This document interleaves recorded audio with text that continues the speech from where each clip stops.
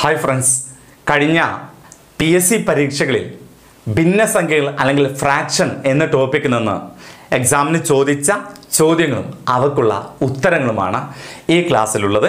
അതിൽ ഒന്നാമത്തെ ക്വസ്റ്റ്യൻ എങ്ങനെയാണ്? വിനോദ് തൻ്റെ സമ്പാദ്യത്തിൻ്റെ 4/5 ഭാഗം ചിലവഴിച്ചപ്പോൾ 2000 രൂപ മിച്ചം വന്നാൽ വിനോദിൻ്റെ സമ്പാദ്യം എത്ര? അതായത് നമ്മൾ പഠിച്ചിട്ടുണ്ട്, വിനോദ് തൻ്റെ സമ്പാദ്യത്തിൻ്റെ 4/5 ഭാഗം ചിലവഴിച്ചു എന്ന് പറഞ്ഞാൽ നമ്മൾ തുടക്കത്തിൽ ഒരു ആപ്പിളിൻ്റെ കഥ പറഞ്ഞിട്ടുണ്ട്.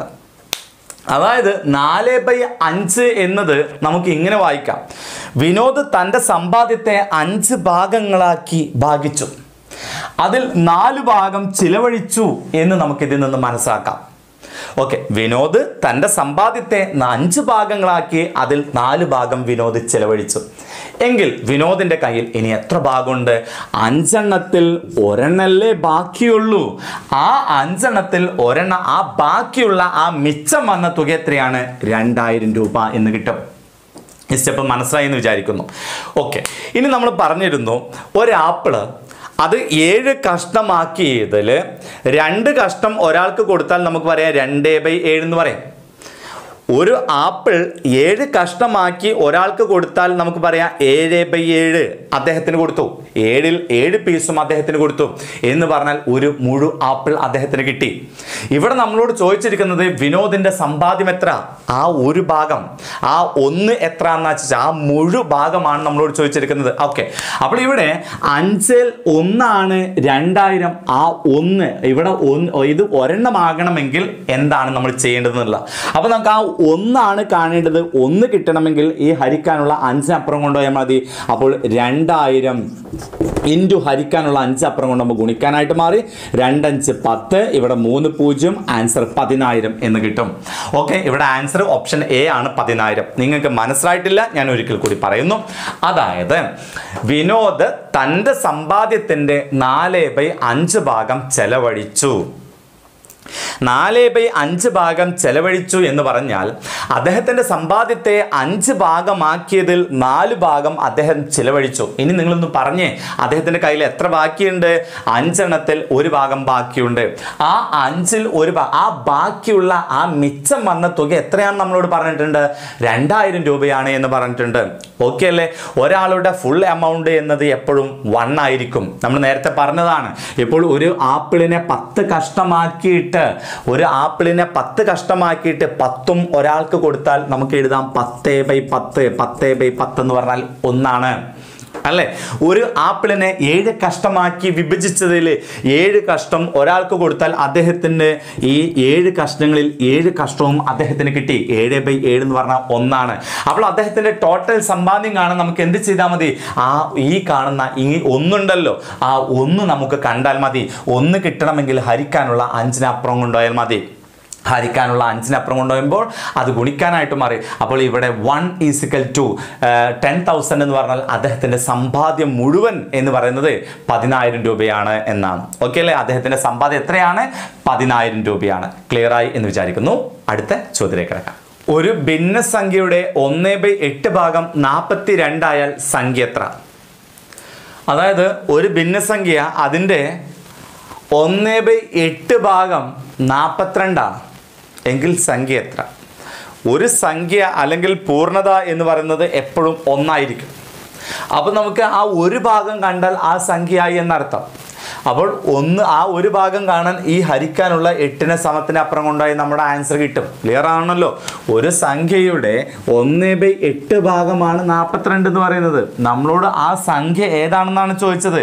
ഒരു സംഖ്യ എപ്പോഴും അതിൻ്റെ മൂല്യം എത്രയായിരിക്കും? 1 ആയിരിക്കും. ക്ലിയർ ആവുന്നുണ്ടല്ലോ? ഓക്കെ, അപ്പോൾ ഒരു സംഖ്യ, അപ്പോൾ നമുക്കിതിൻ്റെ 1 ഭാഗമാണ് കാണേണ്ടത്. അപ്പോൾ 1 = 42 ഗുണിക്കാനുള്ള ഹരിക്കാനുള്ള 8നെ സമത്തിനപ്പുറം കൊണ്ടുപോകുമ്പോൾ ഗുണിക്കാനായിട്ട് മാറുന്നു. ഓക്കെ, അപ്പോൾ പൂർണ്ണതയാണ് നമ്മളിവിടെ 1 കൊണ്ട് സൂചിപ്പിക്കുന്നത്.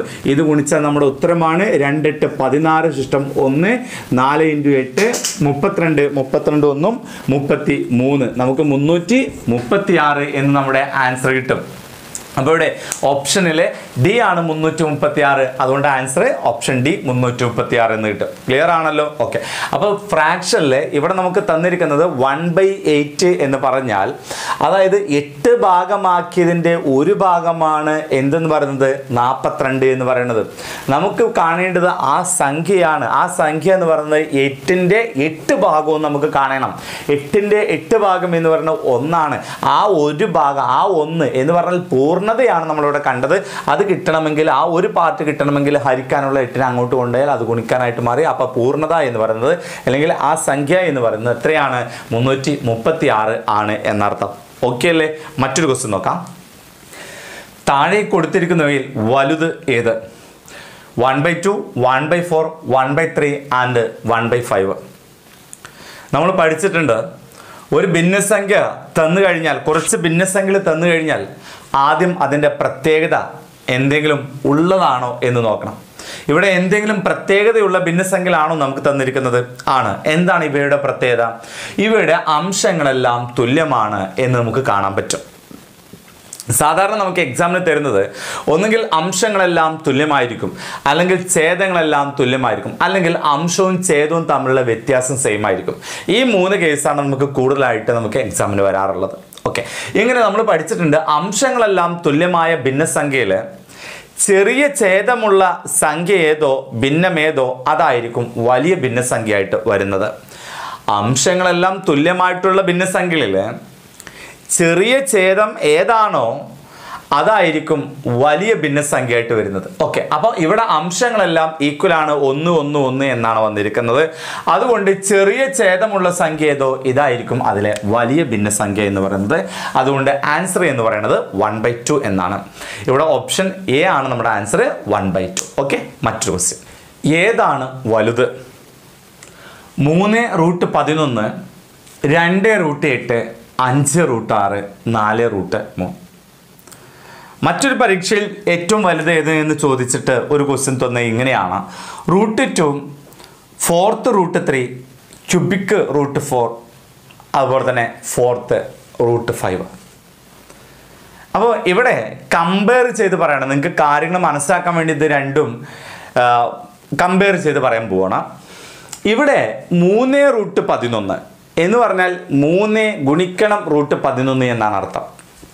ഇവിടെ 2√8 എന്ന് പറഞ്ഞാൽ 2 ഗുണിക്കണം √8 എന്നാവും. ഇവിടെ 5√6 എന്ന് പറഞ്ഞാൽ 5 ഗുണിക്കണം √6 എന്നാണ്.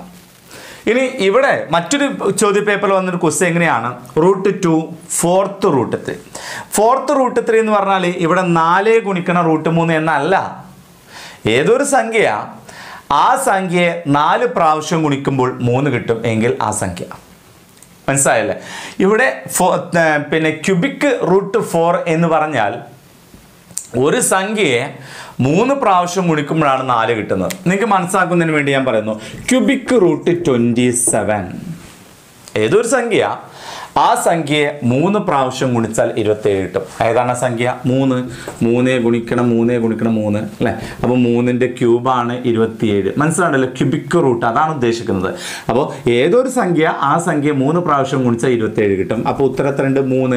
3 ഗുണിക്കണം 3 9, 9 3 ഗുണിച്ചാലാണ് 27 കിട്ടുന്നത്. ക്ലിയർ ആകുന്നുണ്ടല്ലോ? ഓക്കെ. അപ്പോൾ അതാണ് അവിടെ ഉദ്ദേശിക്കുന്നത്. അപ്പോൾ ഇവിടെ 4th √5 എന്ന് പറഞ്ഞാൽ 4 ഗുണിക്കണം √5 എന്നല്ല എന്ന കാര്യം മനസ്സിലാക്കുക. ഇത് 3 ഗുണിക്കണം √4 അല്ല എന്ന് മനസ്സിലാക്കുക. എന്നാൽ ഇവിടെ 5 ഗുണിക്കണം √6 ആണ്, ഇവിടെ 4 ഗുണിക്കണം √6 ആണ്. അപ്പോൾ ചോദ്യം നിങ്ങൾക്ക് കാര്യങ്ങൾ മനസ്സിലായല്ലോ? ഓക്കെ. ഇനി എങ്ങനെയാണ് ചെയ്യേണ്ടത് എന്നതിനെ കുറിച്ച് പറയാം. ആദ്യത്തെ ചോദ്യം, അതിലെ ഏറ്റവും വലുത് ഏതാണെന്ന് നോക്കണം. അപ്പോൾ ഇതുപോലെ ക്വസ്റ്റ്യൻ വരികയാണെങ്കിൽ, ഇങ്ങനെ 2√8, 5√6 ഇങ്ങനെ ഇതുപോലെ ചോദ്യം വരികയാണെങ്കിൽ ഇതിൽ വലുത് കാണാൻ നമ്മൾ എന്ത് ചെയ്യുക? ഇതിൻ്റെ എല്ലാത്തിൻ്റെ സ്ക്വയർ എടുക്കാം. ഓക്കെ. ഇതിൻ്റെ എല്ലാത്തിൻ്റെ സ്ക്വയർ എടുത്തു കഴിഞ്ഞാൽ നമുക്ക് ആ റൂട്ട് ഒഴിവായി കിട്ടും എന്നുള്ളതാണ്. ഓക്കെ അല്ലേ? ശ്രദ്ധിക്കുക, ഇവിടെ 3√11 സ്ക്വയർ അല്ലേ? അപ്പോൾ 3ന്റെ സ്ക്വയർ 9 ഗുണിക്കണം റൂട്ടിന് മുകളിൽ സ്ക്വയർ വന്നാൽ ആ റൂട്ട് പോകും. ഓക്കെ. അപ്പോൾ √11ന്റെ മുകളിൽ സ്ക്വയർ വന്നതോടുകൂടെ ആ റൂട്ട് പോയി 11 എന്നായിട്ട് മാറി. ക്ലിയർ ആണല്ലോ? അപ്പോൾ 9ഉം 11ഉം ഗുണിച്ചാൽ 99 കിട്ടൂലേ ഫസ്റ്റിൻ്റെ മൂല്യം. ഓക്കെ. ഇനി രണ്ടാമത്തെ ക്വസ്റ്റ്യൻ നോക്കാം നമുക്ക്. രണ്ടാമത്തെ ക്വസ്റ്റ്യൻ എന്തായിരുന്നു? 2√8 ഹോൾ സ്ക്വയർ അല്ലേ. ആദ്യം 2ന്റെ സ്ക്വയർ 4 ഇൻറ്റു √8ന്റെ സ്ക്വയർ. അപ്പോൾ റൂട്ടിൻ്റെ മുകളിൽ സ്ക്വയർ വന്നാൽ റൂട്ട് പോകും എന്നേ ഉള്ളൂ കേട്ടോ. അപ്പോൾ ഈ റൂട്ട് പോയാൽ ഇവിടെ 8 കിട്ടും. അപ്പോൾ 4 8 32 എന്ന് കിട്ടും. ഓക്കെ ആണല്ലോ. യെസ്. അപ്പോൾ ഇതിൻ്റെ വാല്യൂ നമുക്ക് കിട്ടി 32 എന്ന് കിട്ടും. ഇനി നമുക്ക് ഇത് നോക്കാം. ഇവിടെ 5√6 ഹോൾ സ്ക്വയർ. ആദ്യം നമുക്ക് 5ന്റെ സ്ക്വയർ എടുക്കാം. 25 ഇൻറ്റു √6ന്റെ സ്ക്വയർ. അപ്പോൾ അവിടെ റൂട്ടിൻ്റെ മുകളിൽ സ്ക്വയർ വന്നാൽ നമുക്ക് എന്ത് പോകും? ആ റൂട്ട് പോകുന്നേ ഉള്ളൂ. അപ്പോൾ നമുക്ക് 6 എന്ന് കിട്ടും. ഓക്കെ അല്ലേ. അപ്പോൾ 25 ഇൻറ്റു 6 നമുക്കറിയാം 4 25 100 അപ്പോൾ 6 25 150 എന്ന് കിട്ടും അല്ലേ. ഓക്കെ. ഇനി അതുപോലെ തന്നെ 4√3 സ്ക്വയർ. ആദ്യം 4ന്റെ സ്ക്വയർ എടുക്കണം. 16 ഇൻറ്റു റൂട്ടിൻ്റെ സ്ക്വയർ റൂട്ടിൻ്റെ മുകളിൽ സ്ക്വയർ വന്നാൽ ആ റൂട്ട് പോകും. വെറും 3 എന്ന് കിട്ടും. ഗുണിച്ച് നോക്കാം. 3 18 ഇഷ്ടം 1 1 3 1 4. ഓക്കെ. ഇനി നിങ്ങൾ പറഞ്ഞ ഇതിൽ ഏറ്റവും വലുത് ഏതാണ്? ഇതിൽ വലിയ മൂല്യമുള്ളത് 150 അല്ലേ. അപ്പോൾ ഏറ്റവും വലുത് എന്ന് പറയുന്നത് എത്രയാണ്? പിന്നെ 5√6 5√6 എന്നതാണ് ഇതിലെ ഏറ്റവും വലിയ സംഖ്യ എന്ന് പറയുന്നത്.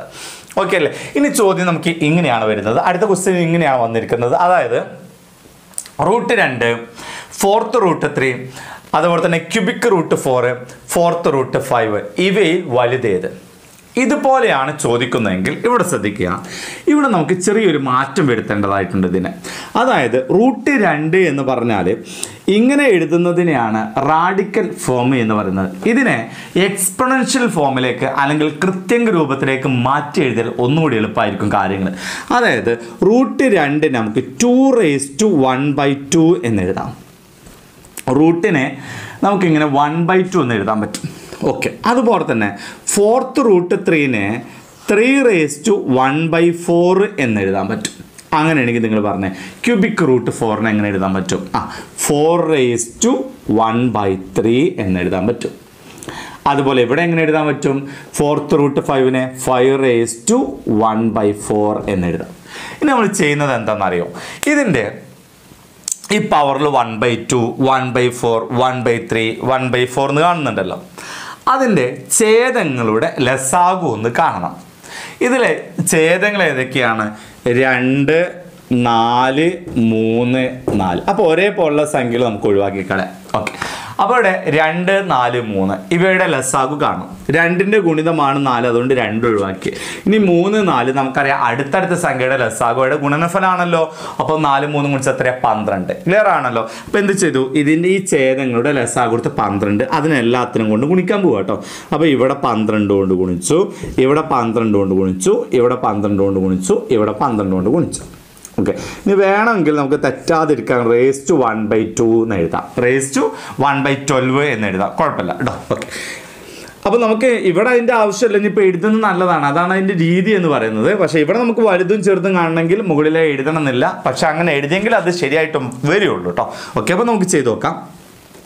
1/2 എന്ന് പറഞ്ഞാൽ പകുതിയിലെ 12ന്റെ പകുതി എത്ര? 12ന്റെ പകുതി 6 അല്ലേ. 1/2 ഇൻറ്റു 1/12 എന്ന് പറഞ്ഞാൽ 12ന്റെ പകുതി. 12ന്റെ പകുതി 6. അപ്പോൾ 2⁻6 2⁻6 എത്രയാ?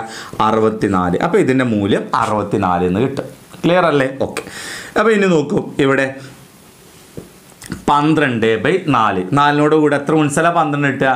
3 അല്ലേ. അപ്പോൾ ഇവിടെ ഈ 4ഉം 12 കിട്ടിയ 3. അപ്പോൾ 3ന്റെ ക്യൂബ് എന്ന് കിട്ടും. 3ന്റെ ക്യൂബ് 27 എന്നാണ് കിട്ടുക. ഓക്കെ അല്ലേ? ഇനി ശ്രദ്ധിക്കുക. ഇവിടെ 3ന്റെ ഗുണിതമാണ് 12. 3 12 വെട്ടി. 3നോട് എത്ര ഗുണിച്ചാലാ 12 കിട്ടുക? 4.